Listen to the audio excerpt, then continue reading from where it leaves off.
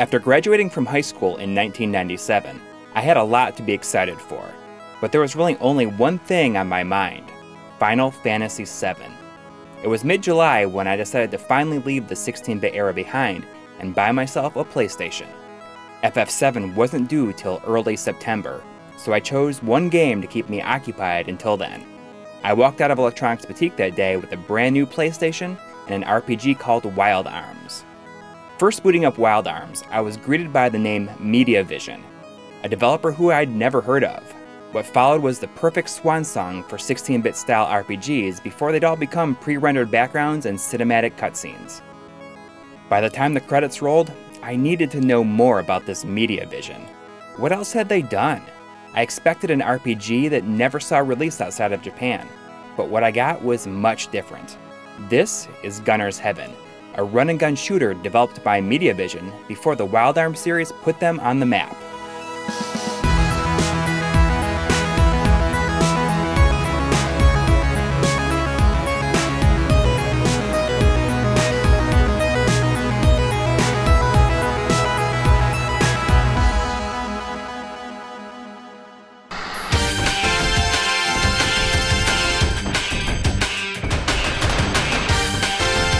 Gunner's Heaven was released near the launch of the PlayStation in Japan in 1995.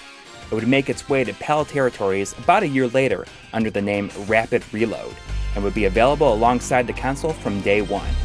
Unfortunately, the American branch of Sony Computer Entertainment famously had a grudge against 2D games during this period, and would not allow this game to be released on North American shores. Look, before we dig in a little deeper, let's address the elephant in the room.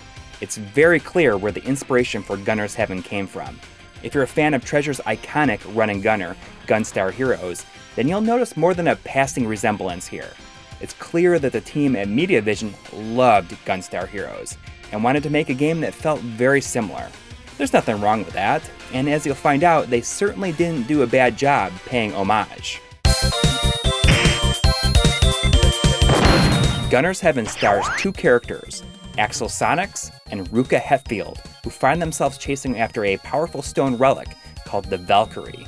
Since this power could easily be used for evil, it would make sense that a group of bad guys is after it as well. In this case, these bad guys are called the Pumpkinheads. Just a quick look at the character designs of Gunner's Heaven, and you can absolutely tell that this is from the same team that would go on to bring us the amazing Wild Arms.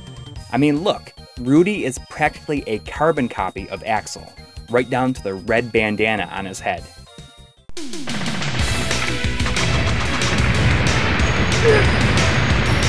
Much like Wild Arms, Gunner's Heaven feels like a late 16-bit era game, with a few 32-bit flourishes here and there. Sprites are well animated, and there's a ton going on at once with little to no slowdown, and there's a bunch of multi-tier bosses that await you. Battling their way through 5 levels, Ruka and Axel run and gun their way through cities, jungles, and a factory. The 3rd and 5th levels switch things up a bit, and become a bit more shooter-oriented, as you rollerblade along train tracks or take to the skies above. Each stage reaches its natural climax with a face-off against one of the Pumpkinhead's generals.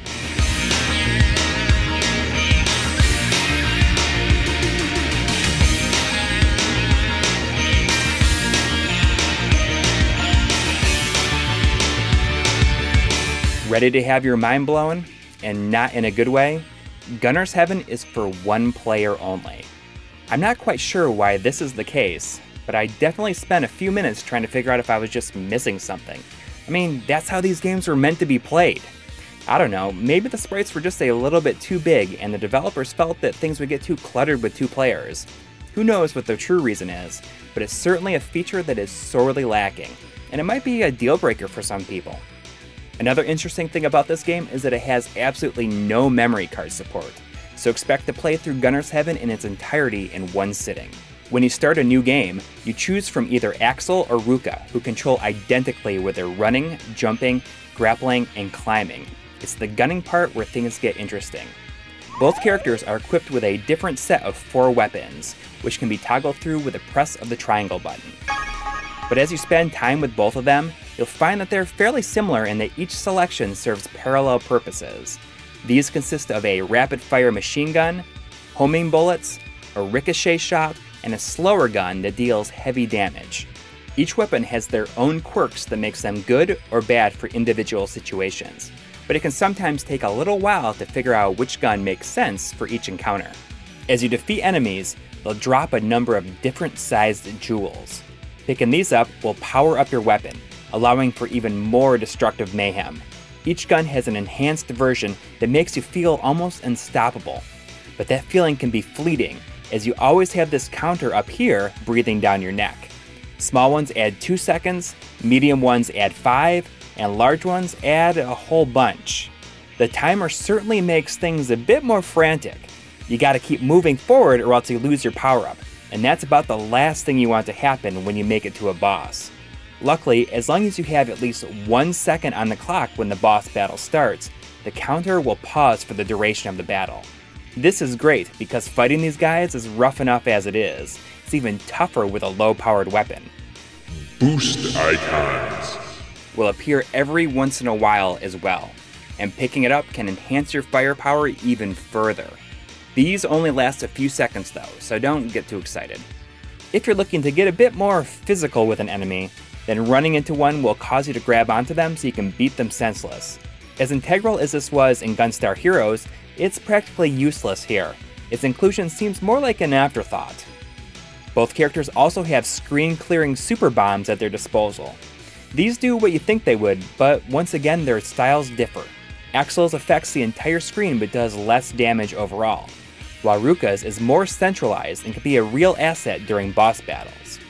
Finally, each character has a grappling hook that they can use to quickly pull themselves to upper levels. Unfortunately, much like the physical attacks, this is woefully underutilized in the scheme of the entire game, and is only useful in a handful of situations.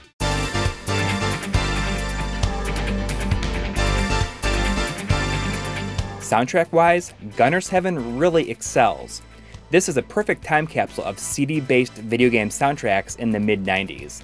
The first stage features a different tune depending on which character you're playing as, but the OST is the same for the rest of the game.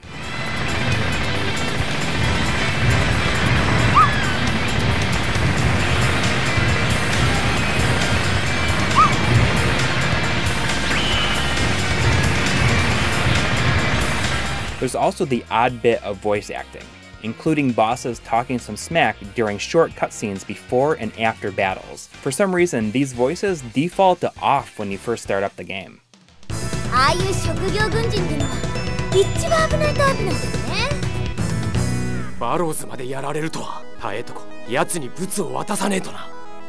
At the time, Gunner's Heaven was pigeonholed as a knockoff of Gunstar Heroes, even though it did a great job of being similar. It's fun to play and pretty challenging, especially in later levels. Once the Wild Arms series started, Mediavision never looked back. Perhaps with over 20 years of distance on it now, people can look at Gunner's Heaven with new eyes and appreciate it as just a really good, solid run and gun.